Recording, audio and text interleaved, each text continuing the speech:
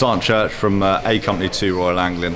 Over the past 2 weeks, soldiers from the 2nd Battalion Royal Anglian Regiment have been tasked with packing 84,000 helmets here at MOD Donnington.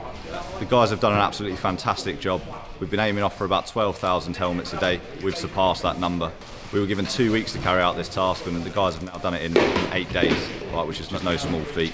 Obviously, the guys have been packing the helmets, checking for serviceability, and making sure that they're good to send out to Ukraine, taking off all the British military markings and anything else that may be on the helmet.